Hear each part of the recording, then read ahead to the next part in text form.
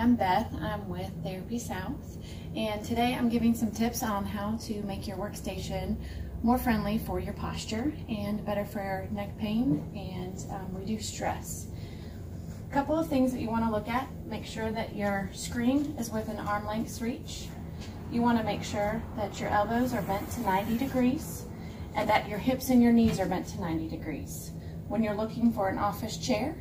get a chair that has the most moving parts available so that the armrest can go up and down, some can go in and out.